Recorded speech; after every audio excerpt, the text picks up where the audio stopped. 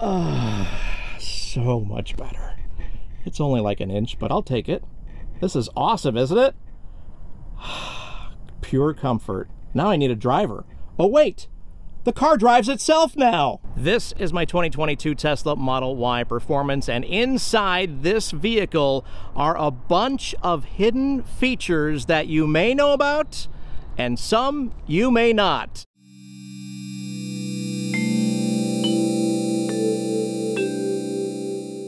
All right, truth be told, these are all in the manual, but I'm going to give you a bunch of hidden features and secrets that this car has that you may know about or you may not know about, and I'm going to put them all in one video so that way you are in the know and you're going to be a pro-level expert by the end of this video. Let's go take a look. All right, walking up to the car, immediately you're going to be looking at this circle and wondering what is inside this circle. Well, guess what? There's actually two hidden features within this circle. Let's open it up and take a look. First step to open it, push at the 1 o'clock position, and this will just pop right out. And inside, there are two hidden features that you should know about.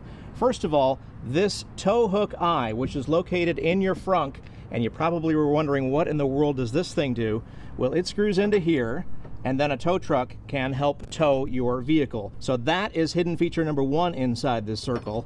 Hidden feature number two is a way to pop open the frunk with some sort of jumping device like this. And I'll put this down in the description if you want to buy one of these types of devices. But you put the red on the red and you put the black on the black, and here are the two terminals. And that, if your car is completely dead with 12-volt power, or in some cases 16-volt power, or whatever it may be, it will power the frunk and open this up, and then you can jump start the car. This will not jump start the car. Two features, one circle. All right, just to show you where the tow hook goes, this is where it is, and you probably were wondering what that was, so now you know. Hey, if you're enjoying our videos and tips and trips and tricks and all that kind of stuff, we'd totally appreciate it if you hit that like button on your screen there, or subscribe to the channel if you haven't done so already. Almost 10,000 subscribers so far. We are blown away by that. Are you one of them? Thank you so much. If not, become one of the next few. It would be so awesome. So like, subscribe, hit the bell. Now back to the video. And since I'm already in the frunk, I should show you, and you should already know this, but this is where you put your windshield washer fluid. Pretty easy thing. The only user serviceable item on a Tesla, so-called anyways.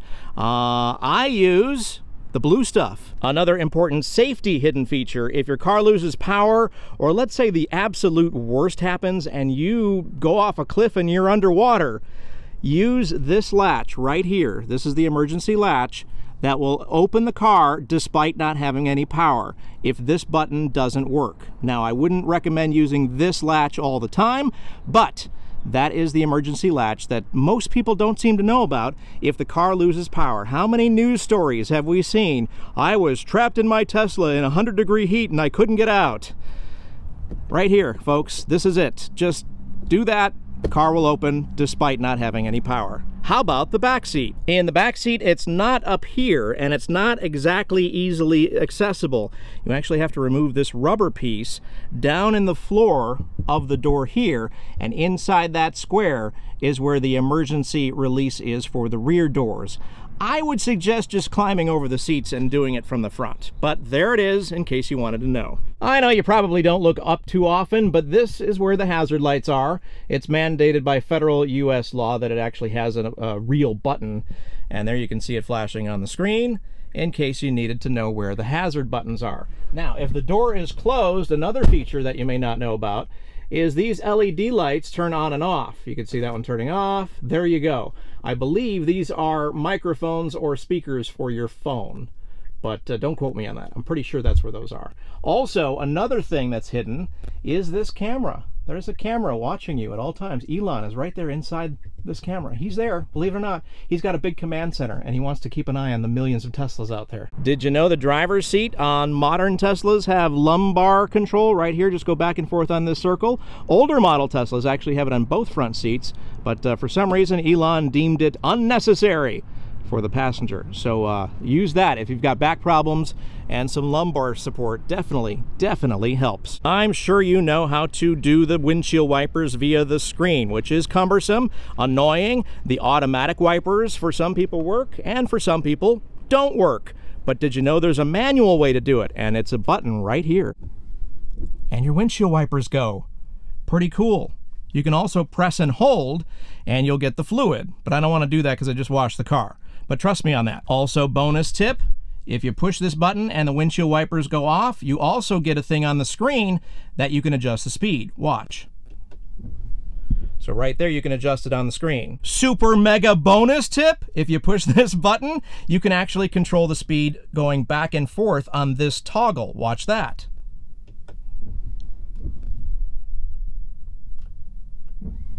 See, it's moving, and I'm toggling right here, back and forth.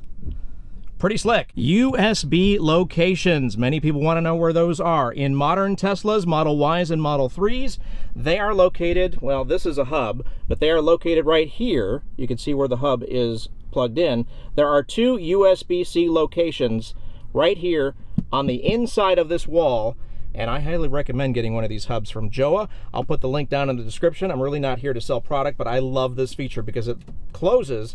And check this out, it looks OEM. It looks like it was built in. It looks awesome, and adds a couple of USB-A ports, a USB-C port on top, as well as lighting for this down below, which is pretty cool. So those were the two USB-C ports. They are for charging only, no data. Let me show you where the data port is. The data port, the one and only data port on modern Teslas, is actually inside the glove box. It comes with this USB-A stick, 128 gigabytes, as it says right there. I actually opted to do an SD card, a micro SD card made for video, and I used a little hub here from Joa. You can use, in my Model 3, I actually used an SSD flash drive, actually. So I highly recommend replacing this at some point. These do fail, and you know it's going to fail when you most need it. So go ahead and get one of these guys or an SSD, but this is the only data port in the car. And this is also where you would plug in for a gaming console. If you bought a used Tesla, an older model Tesla perhaps, and you've been told, hey, the Sentry Mode disc is in the glove compartment, as you can see on this model, this is a 2019, they are not in the glove compartment.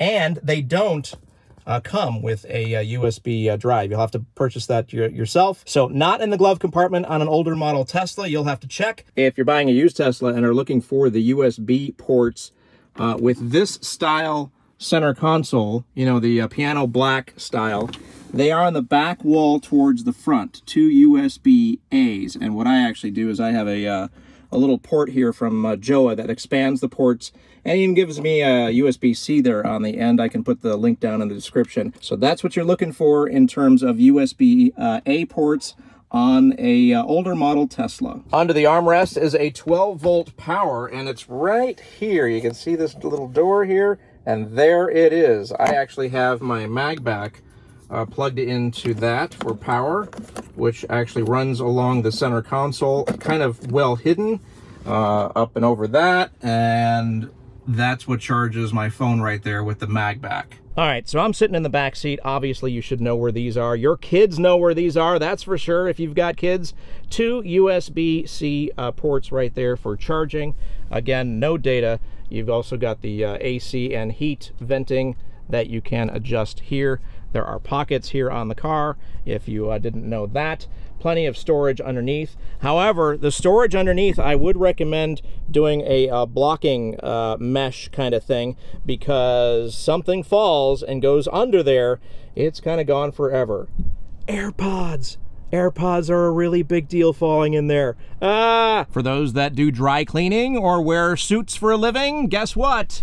Yes, there are hooks. They are there on either side of the car, as well as this LED light, which you can turn on and off. A couple of bonus hidden tips or tricks right there in one shot. Hook on either side of the car. This is more of a front seat, but I just noticed it while sitting in the back seat, and so many people don't know about this one. I bet you're going to be surprised. You can actually adjust the height of your seatbelt. Check it out. Both sides. Both front seats, you can adjust the height. Yeah, it took me a year or so to find that one. Most owners don't spend a lot of time in the back seat, but yeah, there are cup holders. You just got to pop this down and an armrest all in one.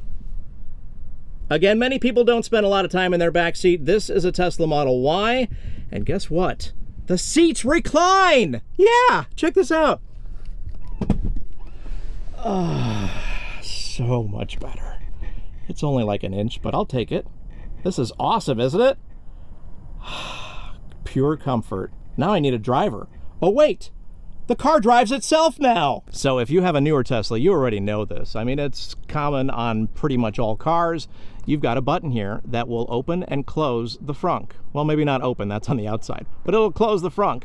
But did you know this button can also adjust the height?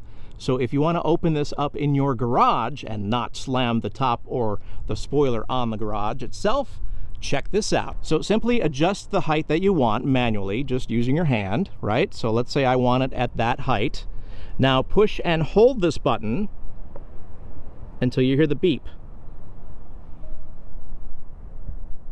I heard a beep. So guess what? Now we're going to close this and it will open to that height. Here we go.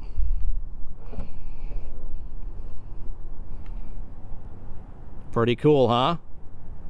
So inside left of the trunk is this gem. Did you know you have power here?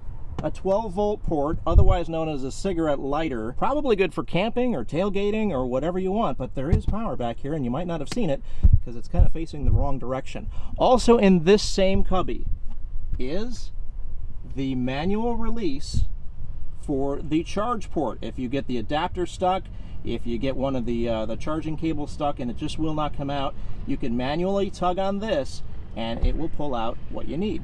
You probably already know this, but on a Model Y, you can fold the seats down from back here. Boom. Boom. Now getting them up is a whole other issue, and it's a little harder, and it's not automatic. One of my favorite hidden features that you don't even have to do anything except open the trunk is this light. And what I mean by that is on the Model 3 that we have a dark trunk. This one little light lights up this entire trunk at night, and it's fantastic, and you don't even have to do anything special to use it. Just thought I'd mention it. I'm at the Tesla Superchargers, and there are 3 ways to open the charge port, at least that I know of. 1 on the screen, 2 via the app, and actually there's 4. 1 pushing the button on the nozzle, and the way I'm about to show you. Just tap. There you go. So there you go, just some of the hidden features that I have found along the way in my 5 years of Tesla ownership.